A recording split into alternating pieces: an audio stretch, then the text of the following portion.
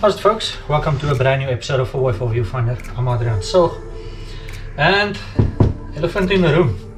First issue I ran into was there's no reviews. I couldn't find any review on this on the forums. Yes, but it wasn't really helpful.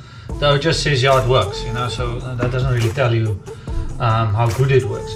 So I thought, well, let me be the first to create a review on this guy, and then we'll see. Then hopefully this can help you in the future with perhaps investing in something like this. And then inevitably we're going to go to Rietfontein, and on the Rietfontein there's going to be the road there. There's lots of corrugations and bumps and stuff like that. We'll see if it can handle the punishment. We're going to be going off-road, so we'll see how durable this guy is handling the off-road conditions as well in the back of the bakkie. And then in time, somewhere in the future, then I'll do another review explaining, you know, how is it holding up, you know. Then we'll see if it's worth putting your money into this, because I know, I mean, lots of people are endeavoring to camp, but it's expensive getting all the accessories you need. And a cheap fridge, I use the term loosely, because it's quite a big investment. The fridge is always a big investment, and this one was $5 grand, $499, which is very good for a price, very good for a 42 liter. But are you compromising? So without further ado, let's get into the unboxing and see what this guy looks like.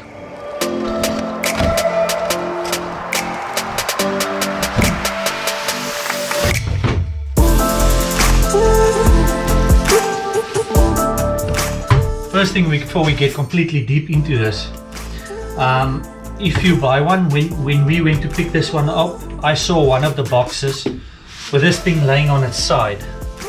So please be aware, if you're going to go buy the fridge, because you're buying this off the shelf at Checkers, check that you find one that's been upright, because the moment this thing is laid on its side, the compressor, that oil and everything goes everywhere. It's not good. So I told the staff there that they should pick this thing up, or pick that fridge up and put it upright, because it's going to get damaged. And yeah, they're probably going to have a comeback on that one, because I don't know how long that thing's been laying on its side. So there is that risk, because you are buying this thing off the shelf. But yeah, let me show you what it looks like around the edges.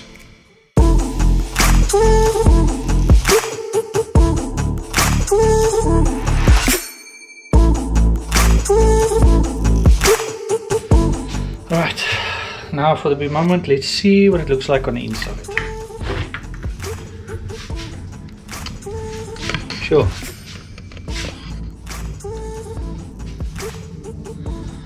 Nice sturdy chain here. I don't know if I like this idea though, but I mean, at least it's steel and not plastic. So here's your accessories.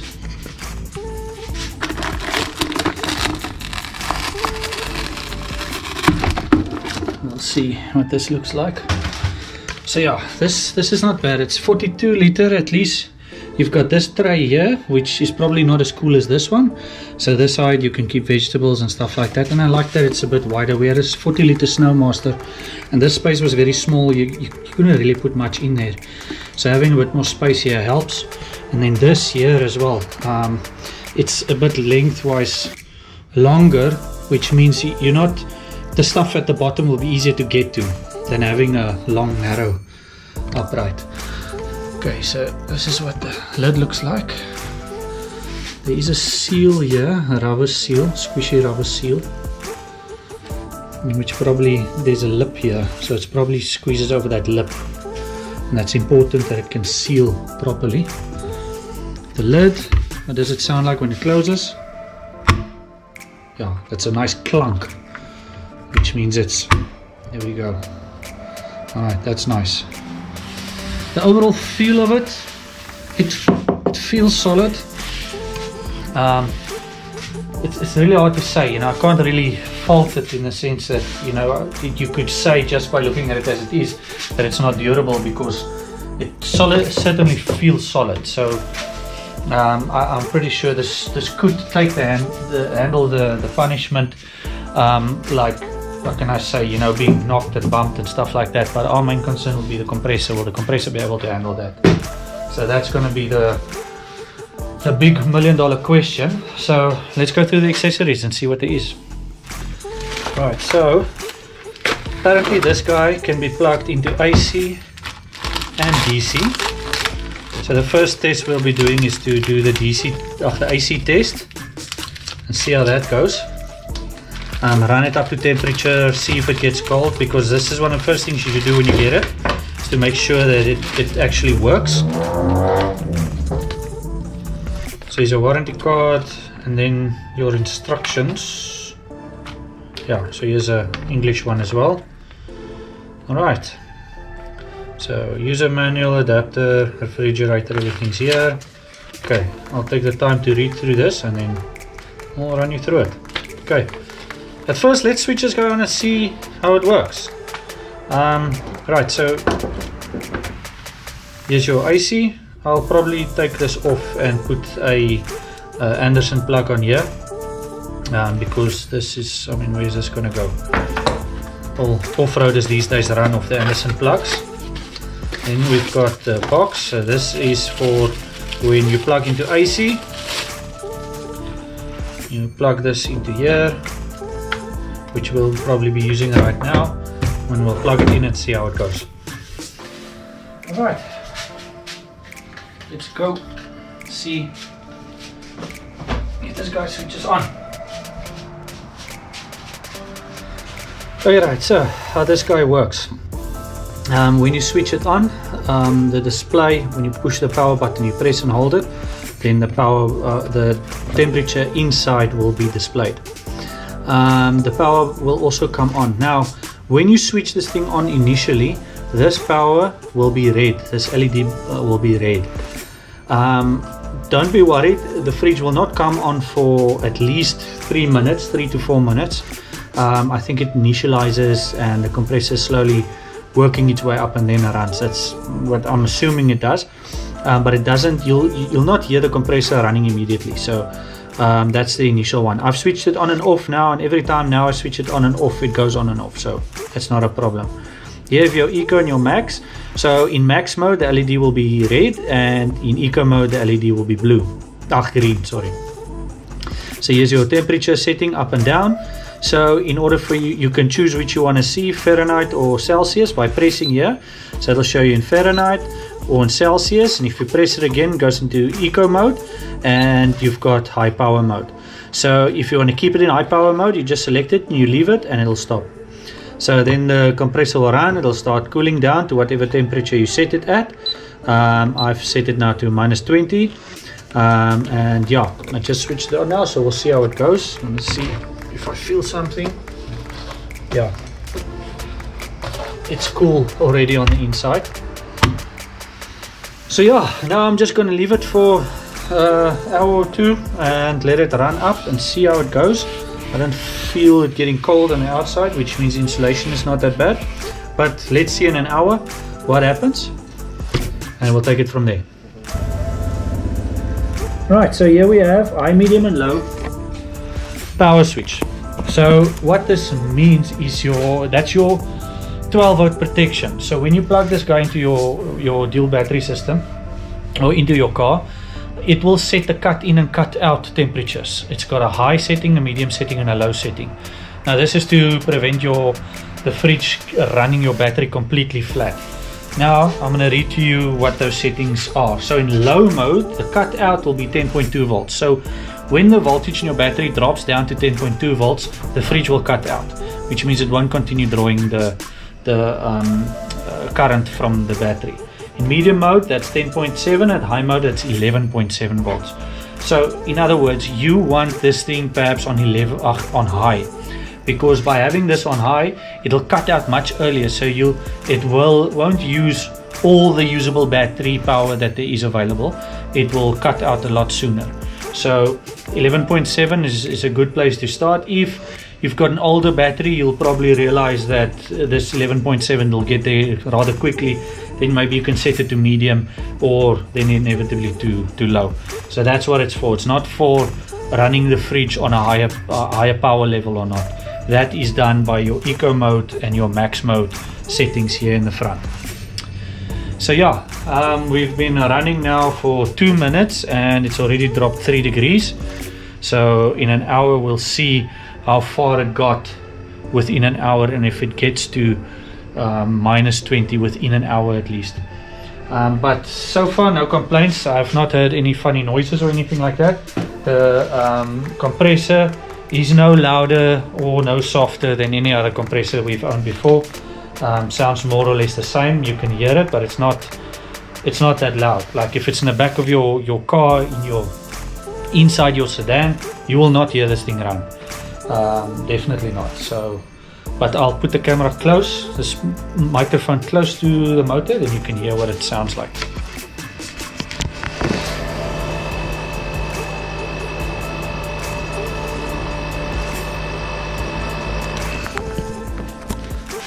So it's not noisy at all.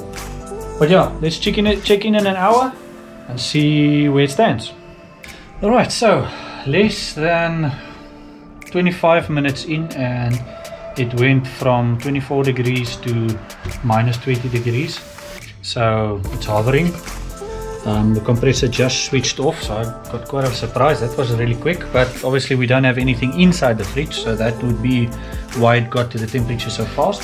So what I'm going to do now is I'm going to take a tray or two of ice cube holders, put some water inside, and then see how long it takes this guy to freeze that.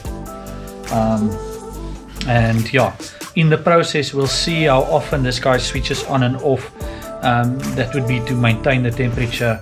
It just switched off. It's a 1 minute and it's gone down to -18 already. So we'll see where it switches on and off, and monitor that, and then we'll see how that goes.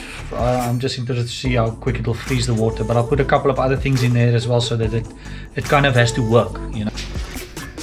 In goes 2 liter tap water, 1.5 liter tap water, and 2 standard camping ice blocks holders or ice block makers or whatever. Alright, so there we go. The time is now 1:37.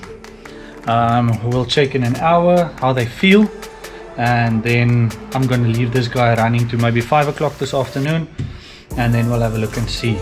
But I'll be checking intermittently to see whether it's working and how cold the water is and how quickly more or less the water freezes in the ice cube maker. So yeah, let's get into that.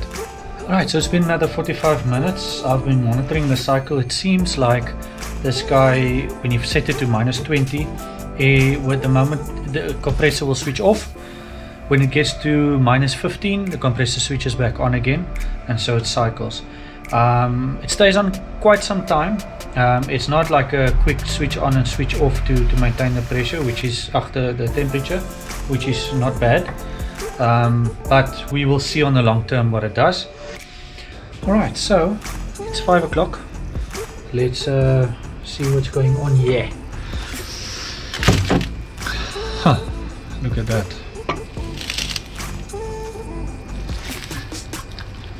The water's basically almost frozen.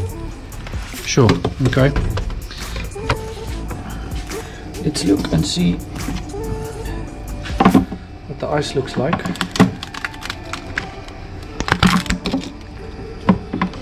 Okay, so there's still water there, but it's generally frozen. So it's safe to say this guy does his job pretty well. 3 hours almost frozen. Icicles. I even put the Coke in there for good measure. But everything's crispy cold. So yeah, I think give this guy another 2 hours or so, then everything inside will be completely frozen. So yeah, I think for all intents and purposes the test run went well.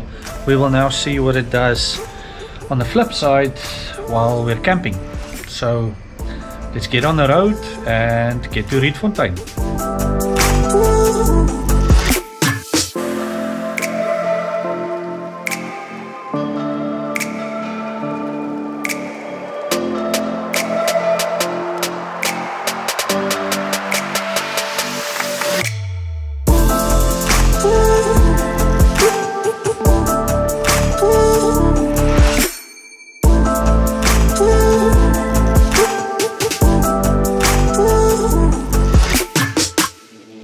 Right, so final thoughts. Well, in total we've covered just under 700 kilometers on our trip to Rietfontein. We've covered heavily corrugated gravel roads, we've done a 4x4 and we've done asphalt. So we have done a combination of surfaces, and so far the guys stood the test of time. There was no change in temperature, it kept its temperatures. There was one of the nights I actually switched it off to check the insulation, because we had, I think I had it at -2 degrees on the way, no, -5 degrees on the way there, and then when I was that side I put it to -2 degrees. The next morning I opened this guy up to get some water to test to see how cold it was, and it was still very cold. I mean, you could still, that would still satisfy your thirst on a very hot day. So the insulation on this guy is quite surprising. To be honest with you, I had a Snowmaster, and the Snowmaster overnight lost all its temperature. Its insulation wasn't as good as this one. So it was an older Snowmaster, but still, you know, shows you the level at which this guy is. Temperature wise, like I said, it kept its temperature. We did the 4x4 route. There's lots of bumping and all that stuff, and as you may know, the compressor in the back is normally the one that takes the punch, and we did some hectic inclines going into the river and getting out, and then lots of bumps going through the river itself, and this guy is still running strong. So from my perspective, I'm very happy with it. The stuff like the ruggedness of it, the handles, the door, the way it opens and closes, all this seems like it was thought out properly. It wasn't, this is not a quick job just to get something out there. They actually put some thought into it. So it will still remain to be seen over a couple of months what this guy does. So my only critique is the display. They went through all this effort to design the box itself to be sturdy and solid, yet they make the display look cheap. They could have put a little bit more effort into that, into the design of that, and yeah, but it does its job. It has the functions that you need. I would provisionally recommend this fridge as a camping fridge for people who go camping, but overlanding, it still remains to be seen. I can't vet it now, not having done an overlanding route with it yet, having it run through a couple of days worth of proper punishment and seeing what it does, and then over a period of time as well. So from an overlanding perspective, remains to be seen, but from a camping perspective, I think this guy will definitely do the job.